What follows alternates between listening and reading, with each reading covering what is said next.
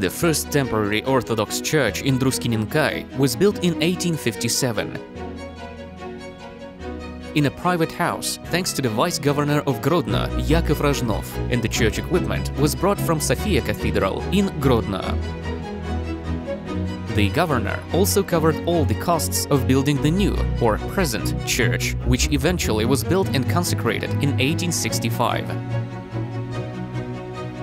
Since 1890, a school, a hospital and a shelter were established at the church. Even in Soviet times, there was an officially registered parish there that had 350 members. In 1957 and 1978, the church was renovated.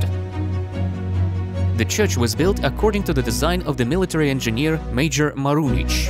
It is located in the western part of Druskininkai, in the center of the diamond-shaped square, with the main facade facing west. This building situation is typical of Orthodox churches, as effort is made to ensure that all their facades are seen well viewed from everywhere. This wooden Orthodox church is an example of professional architecture built as brick churches were built. Features of Russian Orthodox churches and details typical of the periods of Romanticism and Historicism are distinct in its shapes. The church is of complex volume and has 6 domes. Its walls are made of logs and bordered horizontally. The prayer house is shaped like a cross, with 3 portals and a rectangular apse part. The main facade is symmetrical, with a protruding front porch topped with a 2-sectional octagonal tower.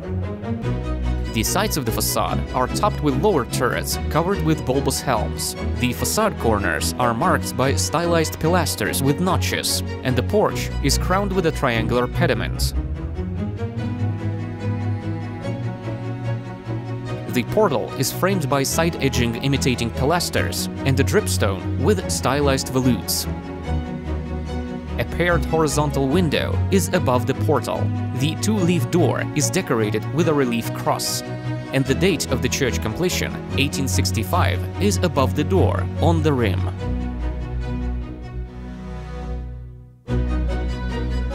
A tall tower, covered with a bulbous dome, is in the middle part of the facades, and there are lower turrets on the sides.